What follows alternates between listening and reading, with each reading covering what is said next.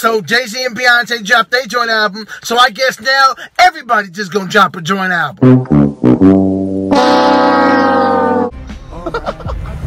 This album is a LimeWire exclusive, and it only works in your Discman or if you play it as your MySpace background music. Everybody who had hits together back then, we want y'all joint album. Fabulous and Lil Mo, come on. Nelly and Kelly, come on. Adam and Eve, come on. What kind of great value entertainment is this? Jay-Z and Beyonce, that was Honey Nut Cheerios. This is Honey Nut Spins.